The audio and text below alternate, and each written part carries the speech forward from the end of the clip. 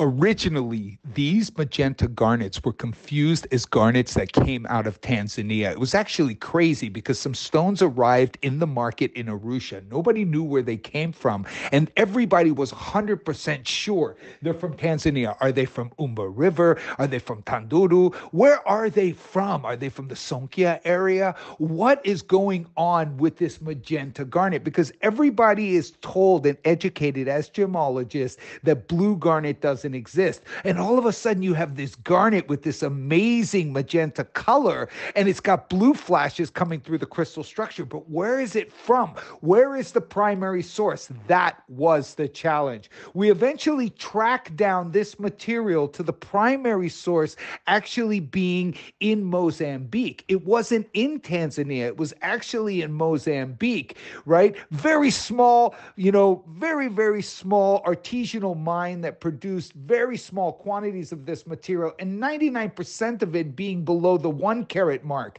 But big stones that are perfectly clean of this material are almost impossible to find. You are looking at a 5.16 carat out of my personal collection, the best, top gem. This material has vanadium and chromium within the crystal structure that gives it its superhero powers, but the color is just rare. This is a rare variety of garnet. I call it the magenta garnet because of its unique saturated color and blue flashes. You've got a 5.16 carat, which is a freak of nature. You've also got over a carat, 1.07 carats to be exact, of flawless, full brilliant cut diamonds, aeronautically engineered cap Florence. It sparkles, it's vibrant, very durable. Garnet is very strong of a gemstone. It's got a great hardness. You can wear it every day. It's got a lot of sparkle, a lot of fire, and this color is just extremely unique.